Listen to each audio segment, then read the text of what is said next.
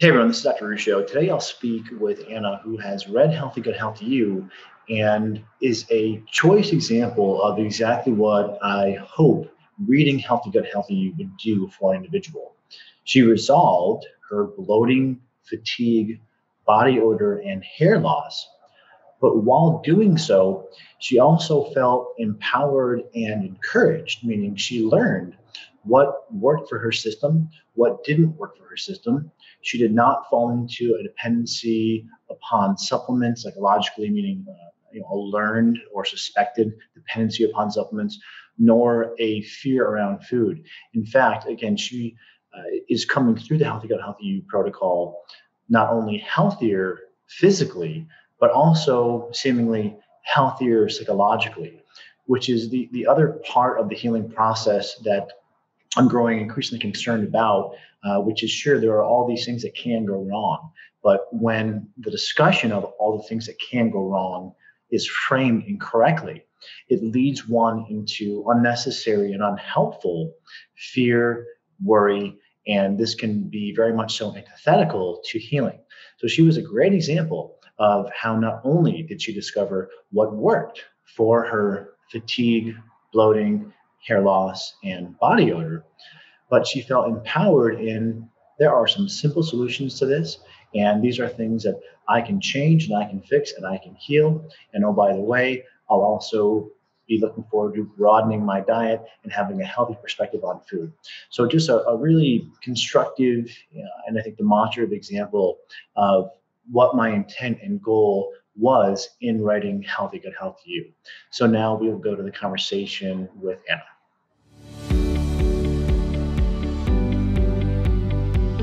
Hey everyone, it's Dr. Ruscio. I'm here with Anna, who has read Healthy Good Healthy You and had some good results, and she was kind enough to share her story. Hi Anna, welcome.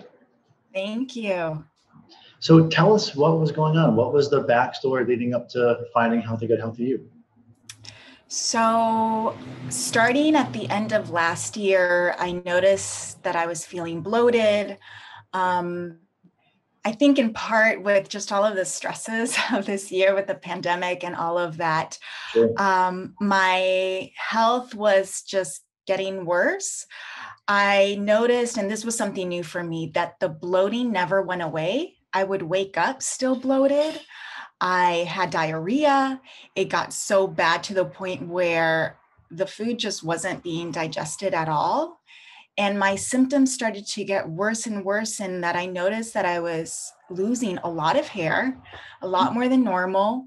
I was extremely tired. Like, it didn't matter how much I slept, I would wake up exhausted.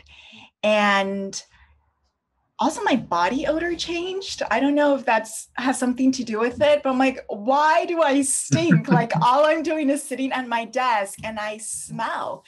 And so intuitively, my body told me, like, I was starting to crave soups and broths, and my body said to me, I need some bone broth. And so I Googled, like, is this a thing? Like doing a bone broth cleanse, and it obviously is. And so I did it I was going to do it for 3 days. And then someone told me, actually, I had already been gifted your book, Healthy Gut Healthy You, and I wasn't ready for it. And so during the 3rd day of the cleanse, I read it and I was blown away by all the information. And in the book, you suggested to do 4 days for the cleanse. And so I did an additional day, and I'm so glad I did, because on the 4th day, I started to have die-off symptoms, and I had no idea what that was. I was just shocked that I woke up feeling terrible. Like, I felt like I was dying. I didn't know why. And after some Google search, and then also through your book, I'm like, oh, wow, this is what I'm experiencing.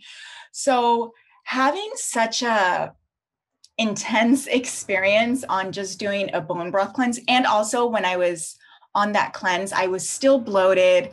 Like, so it was telling me, I'm like, there's something more, like, this is a lot bigger than what I was thinking. And so I immediately after the cleanse started your 8-step protocol. And so I've been eating paleo for about 2 months now, and that has helped a lot. But I still get bloated, and I kind of combined step 1 and 2. I didn't wait for the full like 2-3 weeks to see if I needed to adjust my diet, because I felt that, and I ended up going to my general doctor, got referred to endocrinologist, and she's like, yeah, it sounds like you have IBS and SIBO. I wanted to do a breath test just to verify. She just wanted me to do treatment, which was antibiotics, and that I didn't feel ready for that. So I'm currently in step 3 of your protocol, which is the removal. And I'm in month 1. I'm actually a little bit over month 1, because your month 2 supplements, one of them is sold out. So I'm just continuing month 1. So let's go to just to parse a little bit of this. It's all fantastic stuff. Yeah. So the paleo diet, I'm curious, what changes did you notice from that? And then I'm assuming you layered probiotics on top of that. Oh, yeah. So after 1 week of eating paleo and taking your probiotics, I'm doing like basically all of your supplements, I started to have solid stool. And that was such a huge celebration for me. I was like, oh my God, it's back. And I've been taking the adrenal support, and I have energy again. Like, I don't wake up tired. And so that happened in 1 week. So for me to feel like I'm alive again was such a blessing. And that's what encouraged me to just keep on going. It was my birthday this week, and so I cheated on my diet. I just ate whatever. And I did notice a difference where I was bloated and I just didn't feel great. I had loose stool again. So I'm like, all right, I'm not there yet. Yeah. Good to know. Stay away from the cheese and just like the good stuff. I like how you say you're not there yet. That really indicates you're framing this the right way. When some people have a reaction, they will assume that they're not going to be able to be there ever. But the way you're framing, I think, is exactly correct, which is you may not have healed enough yet to be able to tolerate those foods. So that's really, really key. Yeah. And I mean, I didn't have this problem before. And so I'm like, I mean, I have to be able to get to the point where I am able to just eat whatever. But at the same time, eating this way, I've also noticed, so in the past, I've also suffered from skin issues where I have eczema and dermatitis, and that has also helped to clear up. It's been interesting, kind of like being on this diet, like I've noticed it clear. And then sometimes I get my little, I call them flowers, where they start to like, the dry spots start to open up. My eyes are really clear now as well. They're not as red. So it's helping so much of my well-being. I feel so much clearer mentally. I feel like I'm a lot more productive. And all of that is because I've been eating a lot cleaner and also taking your supplements and following your regimen. Yeah, it really is amazing how there can be one domino. In this case, it sounds like the gut was probably the most core domino of all the dominoes. And that can cause things like thinning hair. It can cause problems, outward manifestations like body odor, and also problems with the skin. So all these things can kind of roll together. And why I'm so passionate, as you now know, about bringing this work to people is because if you look at the symptoms, it can be intimidating. It's like, well, what's going on with my system? But if we can trace this down to the root cause, not in every case, but in many a case, it will come down to the gut. And it also doesn't have to be this, well, let me go into an office and get a bunch of testing run. And now there's 13 things wrong with me. And now I feel like, oh my God, how am I going to fix all this?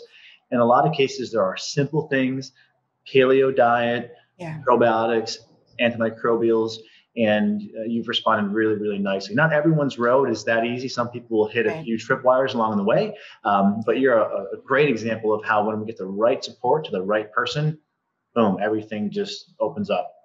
And what I like about your book is that, I mean, I'm not working with a practitioner, so I don't know if that's right or wrong, but I feel like you do such a great job at explaining it. Like I have all these post-it notes to reference back. And like if you just follow step by step, I feel safe doing it. Like it's not like it's something hard to do. It's just cleaning up your diet. It's like this week you do this, then next month check in with yourself. What are your symptoms? Do you still have some? Now go to this. So I really like the simplicity and how easy it is for someone who maybe doesn't have the extra income to work with a naturopath or integrative medicine where it's not, with your insurance. So it makes it really accessible. And the fact that you also have the supplements through your own shop makes it removes that added stress of like, where am I going to get these supplements? Can I trust the quality? So good job. I'm just having like an easy, here you go, try this. And I mean, thank you. It really has had incredible effects for me. That was one of the main impetuses behind the book, which was to give someone essentially what they would get with me, which would be very much like you said, okay, let's simplify the process. Take one step. We're asking your body a question. We want to listen to the answer, then check back in. So the check in the book is kind of your follow-up visit if you're working with a provider. Right. There's a lot. There's a lot of gain when we simplify the process, because now you as the user can say, well, I only changed this and now I'm noticing that. So I'm really confident that those changes led to this improvement. Yeah. And it's also important to check back in, because one of the things we don't want to do is say, well, it's all about probiotics, just probiotics. And the book's all about probiotics. And then if probiotics don't work for you, you feel kind of like you're stuck. Yeah. So there's that escalation of, one change, one step, give it some time, check back in. If you're feeling well, go here. If you're not feeling well, escalate there, exactly as you kind of alluded to. And then with the supplements, that was the other thing I wanted to do for people. Even though I did get some criticism from some early critics of the book having supplements in the store, and I understand where that comes from. You don't want there to be a conflict of interest per se, but saying take 500 milligrams of oregano oil, it kind of just throws you out to the internet to parse out, well, who can I trust, who has quality and who doesn't. So thank you. Yeah. I do appreciate that. And it's to make your life as easy as we can. Yeah. The other thing that I really like about the book is that I feel empowered. I feel like I know more about my body. Like it's kind of a textbook at the beginning.